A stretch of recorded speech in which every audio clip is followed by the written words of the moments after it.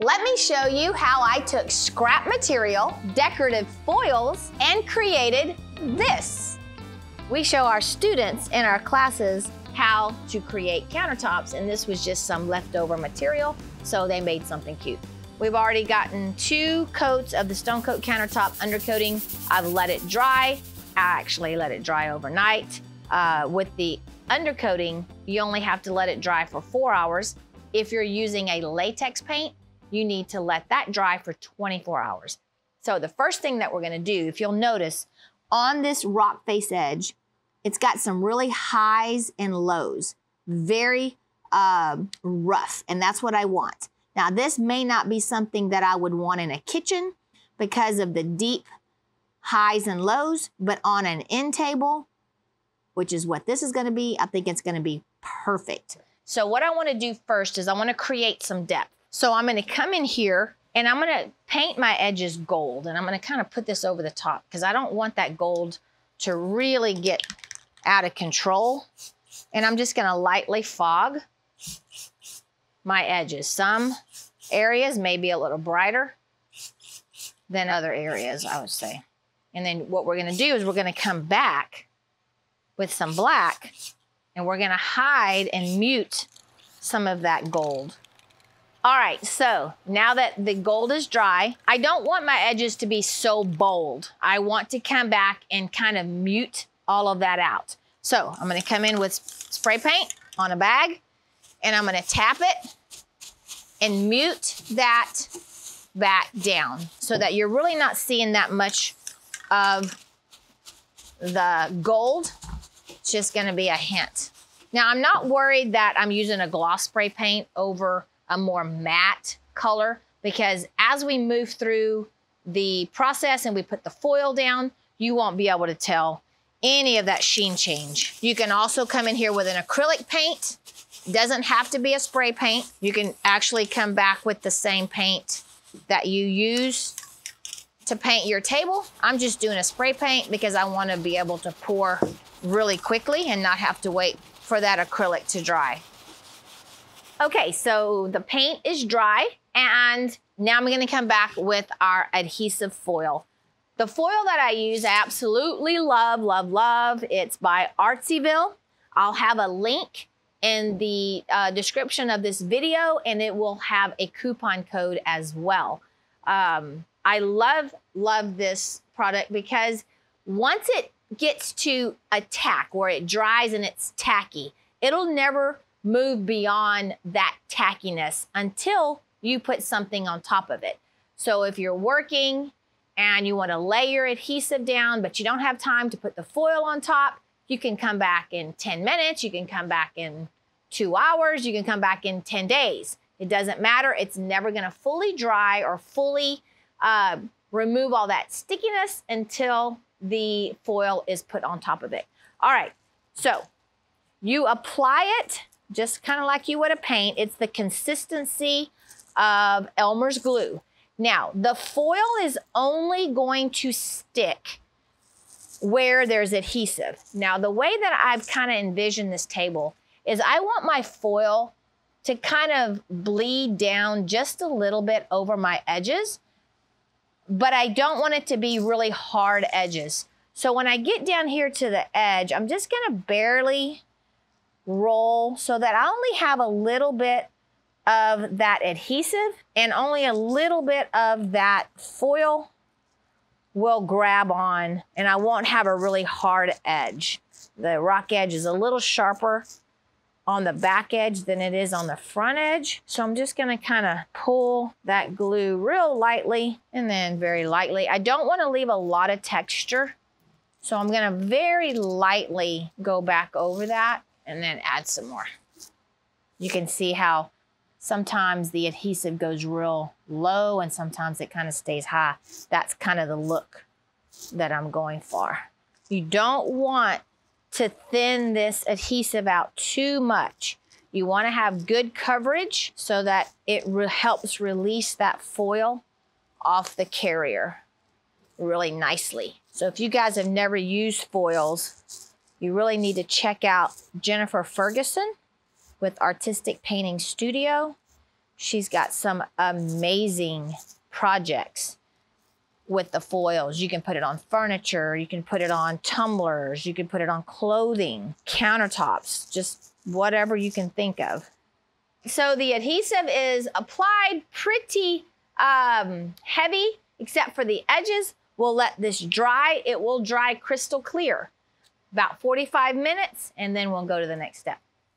All right, our glue is dry, and depending on where you are, your humidity, your heat, that's going to determine how long you have to wait for the adhesive to dry. In our environment, sometimes we can wait about 45 minutes, and it's always best if you have the time to let it dry overnight. Also, it depends on what foil you're using.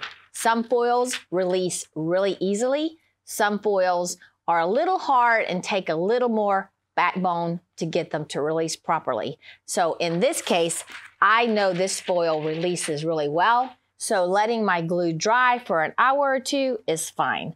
All right, so what are foils? Foils are designs or patterns that are metallicized onto a carrier.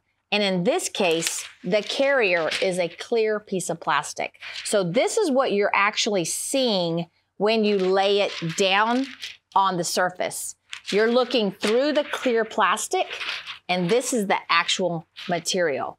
Alrighty, so to check your glue, to ensure that it's dry, take your finger, and you're just gonna tap the surface and pull it up. You'll hear kind of a popping sound, and then your finger will come off clean. If it comes off and your finger is sticky, that means the glue is not quite dry enough. All right, so what I like to do, I want this surface to have almost a rustic look. I really like to take my foil and kind of crunch it up a little bit.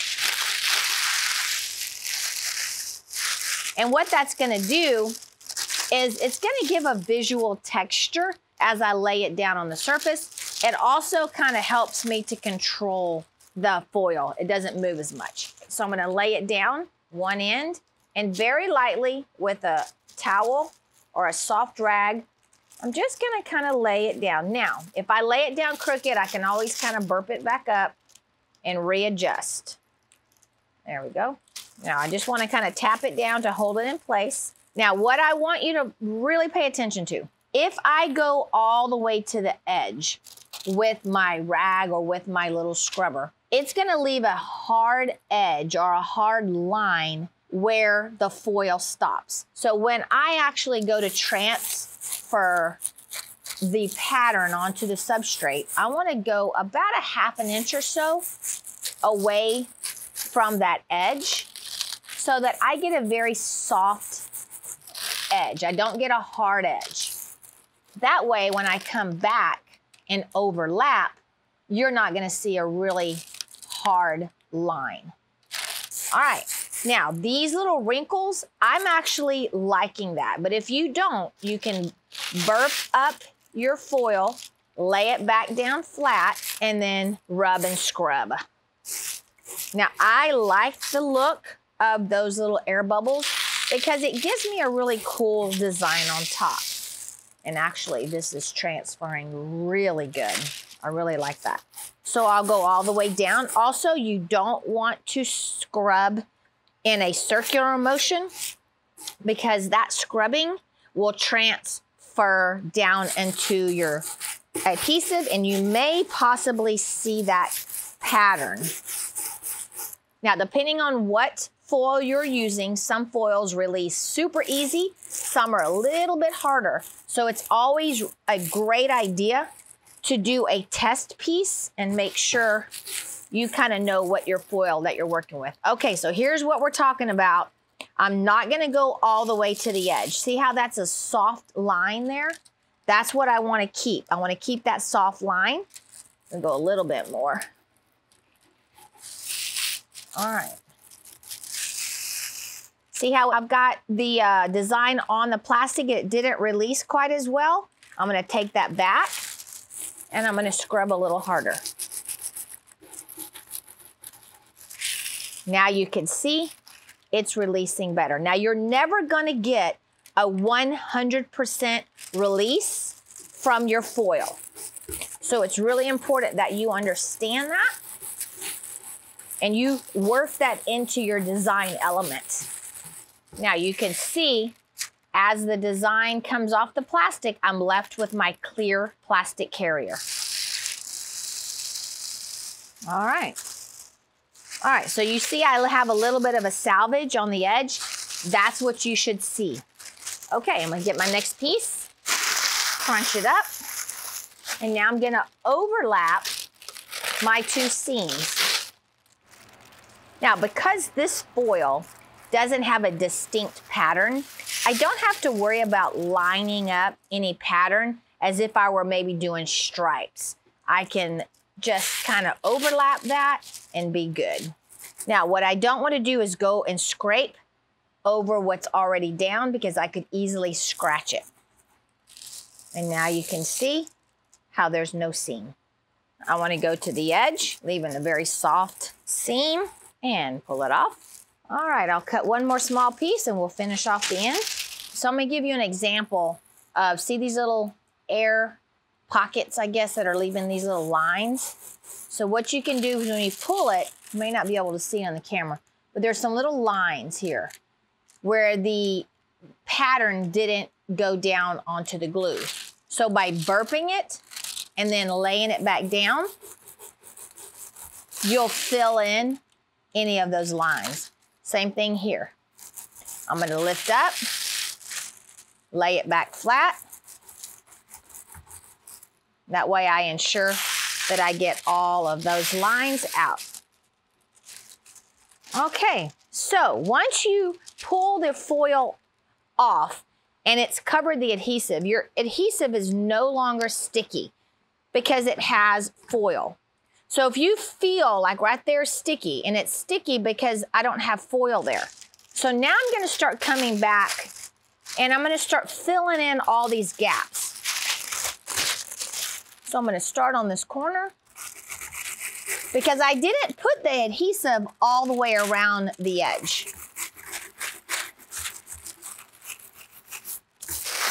So now it's just gonna start pulling off just where I had a little bit of that adhesive, and you can see it's starting to pull off that little area. So this is where you can use your salvage pieces to go back and fill in. And I'm kind of bringing that pattern over the edge.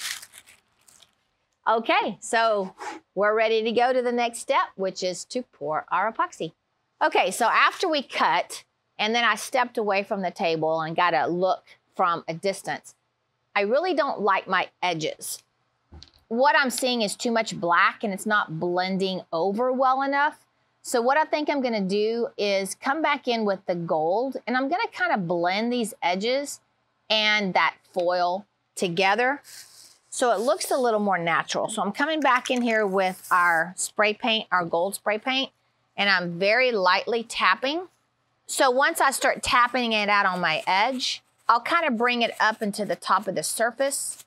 So again, I don't have a hard line. I'm kind of bringing this gold up to the top, and I'm making everything kind of flow a lot better. Compare this to that, you can really see the difference. Okay, I love how the edge turned out, but my faux finishing creativity is sneaking in, and I want to dull down that gold just a little bit. I don't want it to be so bright. So I'm gonna come in with a glaze. This just happens to be a glaze that I bought at Lowe's. You can make your glaze out of just about any kind of paint. Floetrol, you can do a water-based paint. You can use mineral spirits and an oil-based paint. I kind of recommend that you go with an acrylic or a water-based glaze. It's just the easiest to work with. All right, so I've got an old chip brush, and I'm just gonna come over here and I'm just gonna paint my edge. Now this is Van Dyke Brown. It's what I use the most of the time. It's just an antiquing glaze. So now that I have that on there, and because it's a glaze, I have plenty of time to work it. So now I'm just gonna come back and I'm just gonna remove a little bit of that by tapping. And now what I've done is I've softened that real bright shiny of that gold, and I've also made it look a little more aged. I can tap out, remove as much or as little as I want. And I think I'm gonna kind of bring that up on top a little bit. See what it looks like on top of the foil? I may want to kind of tap and tone down that foil just a little bit. Yeah, I like that a little bit better. It's not quite so bright. Oh, I like that. All right. I just like this because I know I'm actually going to put it in my house, and I don't want that real bright gold to overpower the rest of my decor. And you could only apply it to the edge. I think that's actually what I'm going to do. So it kind of gives it a vignette type of an appearance where just my edges are antiqued. Love it, love it, love it. All right, the glaze is dry, the edges are dry. I absolutely love how it looks so far. So what we're gonna do now is put a layer of clear epoxy, and the only thing I'm gonna put in there is a little tiny bit of gold dust. And all that's gonna do is kind of give a little twinkle every so often if the light hits it just right. I don't want that gold dust to take over. 3 ounces per square foot, Stone Coat countertop epoxy. Love it, love it, love it. I am using the regular epoxy. All right, so look how just that little bit of epoxy over the top makes it all start to pop. All right, so you know, I love to use my hands. And if you're doing a foil, you want to be really careful if you do use a trowel, because until you get the epoxy over the surface, it is very easy to scratch. Now I'm going to take my hand and I'm going to take the epoxy and I'm going to push it and roll it over the edge, and making sure I get in all of these little nooks and crannies of the rock edge, and then make sure I run my hand up underneath that edge so that epoxy will flow really nicely. So when you're measuring your epoxy, you want to make sure when you measure that you're not just measuring the surface, you're including those edges in your calculations, because you've got to have enough of that product to cover your edges. Now, there's a lot of confusion in the industry right now as to, do I tape my edges when I do a flood coat or just a clear coat like what I'm doing, or not? And the answer is, if you're using a product that's similar to Stone Coat or Stone Coat and you're doing about 3 ounces per square foot, you do not want to tape your edges. If you tape your edges with this amount of product and then you allow that tape to stay on the edge for 30 minutes to an hour, like we would do a dirty pour, your epoxy's starting to set up. Once you pull that tape, this epoxy has set up, and there's not enough product on the surface to push over your edges. So when you pull your tape, you're gonna get drips on your edges. Now, if you really wanna tape your edges on your clear flood coat or a clear flood coat, then you wanna use more product than 3 ounces per square foot, because you wanna have enough product on the surface that when you do pull the tape, that product is still trying to self-level, and you get nice, even amount of products rolling over the edges. So if you're going to tape your edges on a flood coat, then you need at least, I would say, 6 ounces per square foot. 3 ounces per square foot is all I use on my flood coats, because I take my hand and I rub my edges and I really make sure that my edges are covered, and this allows the epoxy to roll. Also, you want to make sure you're doing it in the right temperature. If it's cooler than 70 degrees, you don't want to pour, because you're going to get what we call a soft cure. You want to make sure that when you pour, you're above 70 degrees. That epoxy is going to be nice and fluid, and it'll flow really nicely. What I'll do is I'll come back in I don't know, 3 to 5 minutes, and I'll retorch, make sure I don't have any bubbles that appear, and I'll do that 3 times. After that, I'll just let it cure and come back 24 hours later. And in this case, I'm not going to put a second flood coat. And the reason is, this is not a high traffic piece. It's going to be a little sofa table. So there's no need for me to come back and put another flood coat. Now, If I were to have put colorants or spray paints or mica powders or color paste in my first layer of epoxy, absolutely, I would come back and put a clear flood coat. By adding all of those colorants, spray paints, mica powders, all of that to your epoxy, you're actually compromising the integrity of that epoxy. You've taken down your heat resistance, you've taken down your scratch resistance, and you've also compromised your food safety rating. So by coming back over the top with a clear flood coat, you've brought all of those elements back to where they belong, and you'll get a beautiful, beautiful finish. Our clear coat is done, and if you decide to go forward with the ultimate top coat, we have great videos that go in depth that show you the application method. It'll be linked in the description below. Let me know, would you leave it high gloss? Would you go matte UTC? Or would you go gloss UTC? I love it. We're gonna put some cute little legs. Not really sure what kind of legs we're gonna put on here, but it's gonna be right behind my sofa. And I'm gonna put some lamps and some pictures, and I'm super excited. All of these products can be found on my website, RK3designs.com. The foil and the foil adhesive can be found at Artistic Painting Studio. We will have a link in the description of this video along with a coupon code.